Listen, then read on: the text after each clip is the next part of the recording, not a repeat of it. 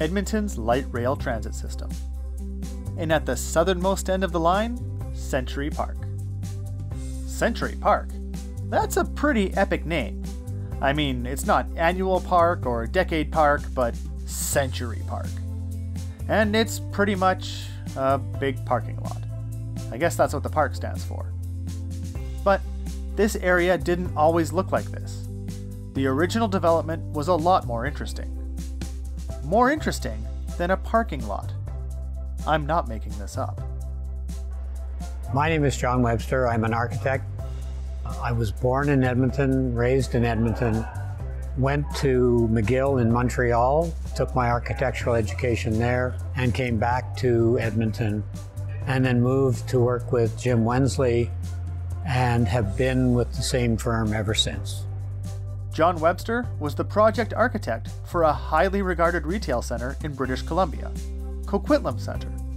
While working with Jim, I was involved with a shopping center in Coquitlam, British Columbia that won a Governor General's Medal, which is quite unique for shopping centers.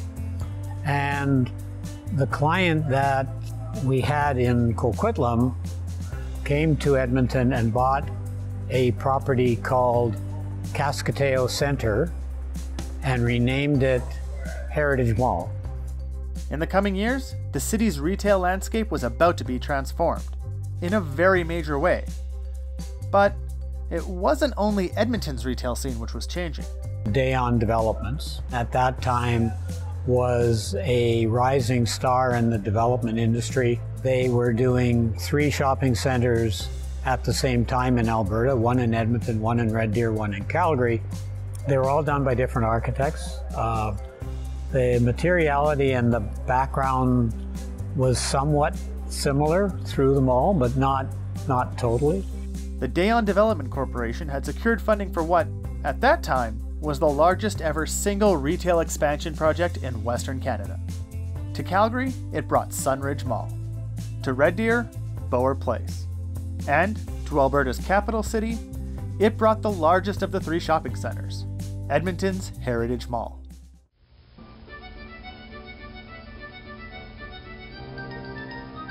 Distinguished, extravagant, tranquil. 4-star shopping is finally here at Heritage Mall. Heritage Mall in itself was a $60 million project.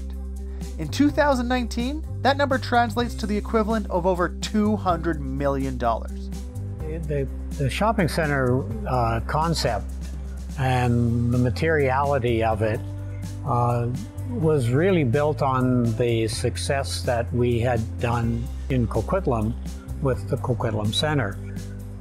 Heritage was the second cousin of Coquitlam. It was cut back somewhat. It was a little smaller. Coquitlam had extensive, huge skylights. Heritage had isolated skylights. The use of brick, earth tone colors, the hemlock ceilings, all was very appropriate in the late 70s and early 80s. Both advertisements and newspaper articles about the mall boasted the aesthetic beauty that was to come along with it. When we were designing Heritage, the intent was to try and create an atmosphere in the mall that reminded you not of winter in Alberta, but of warmer places and the like.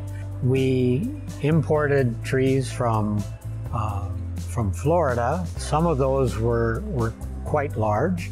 Everything was designed around the idea of making Heritage a serene, relaxing environment.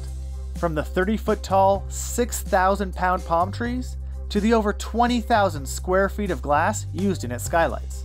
Plus, one unique feature which had not been seen in any Edmonton mall before or since Heritage: when we were designing the center court, we were looking to try and find a feature, and jokingly someone in our office said, why don't we build a waterfall? And it caught. The day before it opened was the first time that we actually got to turn on the waterfall, and turned on the waterfall and the water went horizontally because of the air movement and the transition from the water sitting in a pool at the top and dropping over the edge. So we very quickly figured out how to correct it, and for opening day it was working, and it was really quite unique. The waterfall was touted as Edmonton's largest continuously running waterfall, or Edmonton's second largest waterfall overall, second only to the now inactive Great Divide waterfall, which used to drop from the high-level bridge. Coquitlam was built on the side of a BC coastal mountain, and so it had a grade level differential between the first level and the second level of the shopping center. That grade level was created at Heritage. The site was actually built up 16 feet in the southwest corner to give access to the upper level of the shopping center. The lower level of the shopping center was served from the easterly side of the site, and then we built a one-level parking structure in the northeast corner that gave access to both levels of the shopping center. The shopping center opened fully leased, as I recall. It had Eaton, Sears, and Woolco. The plans of the Sears and Eaton stores were basically flipped versions of what was done in West Edmonton Mall at the same time. August 5th, 1981. Opening day. An estimated 120,000 people visit Heritage Mall. Police asked local radio stations to announce major traffic delays in the area, as cars, all filled with people who were dying to see Edmonton's newest mall, were waiting bumper to bumper in a line which spanned 28 blocks. To say that opening day at the 47-acre site was a spectacle would be an understatement. Hot air balloons filled the air. Clowns and entertainers thrilled the crowds, and it was standing room only in the center court, where those first lucky people to enter the mall waited to hear if they had won one of the thousands of dollars worth of prizes which were being given away. With 3 department stores anchoring 158 retail outlets, including the largest Safeway in northern Alberta, Heritage Mall was a hit. They even filmed an episode of SCTV right at Heritage Mall. Blubber, some other god-awful thing. Why don't you get a job like everybody else? You can see the waterfall in the background of this shot. With its size of 777,000 square feet, a mere 1,000 square feet more than Londonderry Mall at the time, Heritage was Edmonton's largest mall, a title it held onto for exactly 6 weeks. It was 42 days later when West Edmonton Mall opened its doors for the very first time, its own first step on its path to becoming the world's largest mall, a title which West Edmonton Mall held for decades. It still exists today as North America's largest mall. For the decade following its initial opening, Heritage Mall remained a success, despite almost immediate financial troubles from the mall's owner, Dayon Corporation. The initial owner of Heritage, Dayon, went bankrupt, and Cambridge Shopping Centers took over the shopping center, competing against Southgate, which is 2 miles north of Heritage. And Southgate had Woodward's as its major anchor with the bay, and then Woodward's went bankrupt, and Woodward's was a partial owner of Southgate, and Cambridge bought the Woodward's properties and became the owner of both shopping centers. The 2 large and reasonably successful shopping malls being so close together was already somewhat of an oddity in itself, but now both malls were owned by the same company. So instead of pitting the 2 malls against each other, the strategy was to use the company's assets to make the most financially sound decisions possible. And for a time, it was smooth sailing for the twin malls. As the initial terms of leases expired. Its occupancy rate wasn't as strong because the economy in Alberta had dropped off dramatically from the day it opened. And then the majors started to disappear. Further north at Southgate, Woodward's closed, and the owner of Heritage moved Eaton's from Heritage to Southgate. Woolco became Walmart. Walmart doesn't like shopping centers. With the anchor space formerly occupied by Eaton's still vacant after several years, Heritage Mall was dealt its fatal blow. In 1998, 4 short years after taking over the Woolco location at Heritage, Walmart announced it too was leaving the shopping center. By this time, Sears, the mall's last remaining anchor, was operating as an outlet store. At one point, to save their Safeway tenancy, they moved them out of the mall and built the freestanding Safeway store in the corner of the site. We then looked at incorporating a multiplex cinema, and that went quite a way. It came very close to being done, and then the deal died. Just 1 year after Walmart left Heritage, Eaton's, after 130 years of operation, declared bankruptcy. Its assets were purchased by Sears, including the rights to the former location in the healthy and popular Southgate Mall. Sears left Heritage in the year 2000. The mall was empty. A few stores did remain, but without anchor tenants, it was a helpless battle. We were trying to look at alternative ways of redeveloping the site, and then Cambridge decided that they would try and sell the property. Less than a year after the departure of Sears from Heritage Mall, Cambridge terminated the leases of the 28 stores remaining in the mall and put the property up for sale.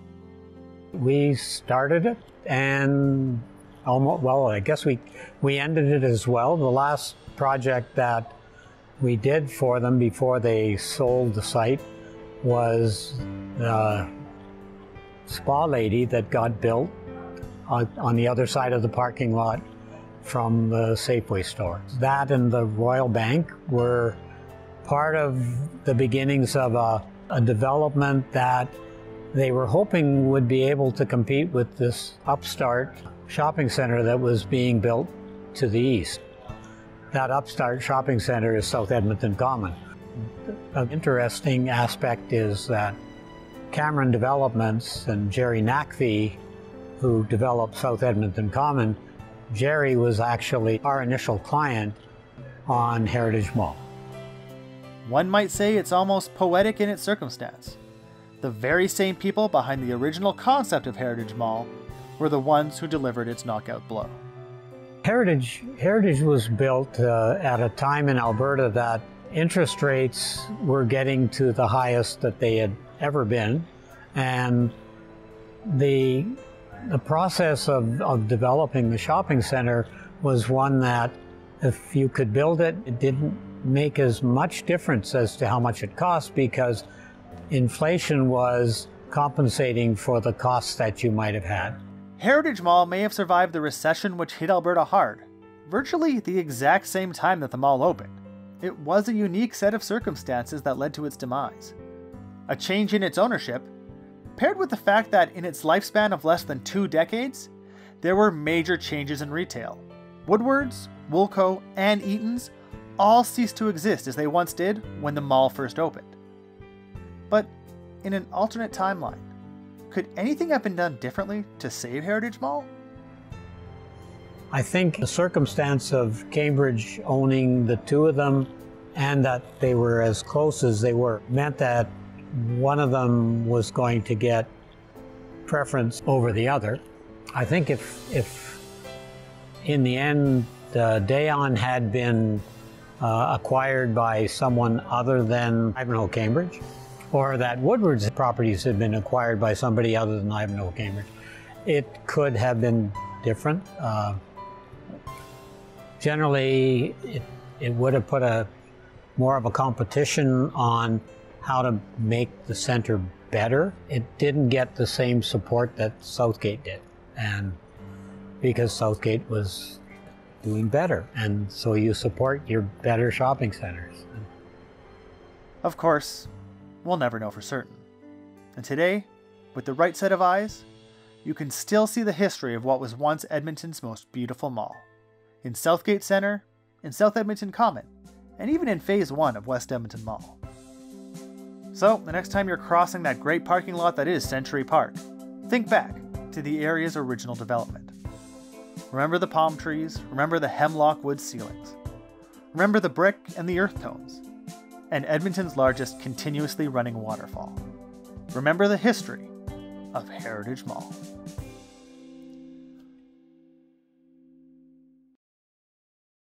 Special thanks to John Webster for sharing his time and memories to make this video possible. And if you enjoyed the video, please subscribe to our channel. Give us a like and a share, and maybe even visit our Patreon page. And why not check out one of our other videos, mostly about the greatest indoor show on earth, West Edmonton Mall. Oh, and thanks for watching.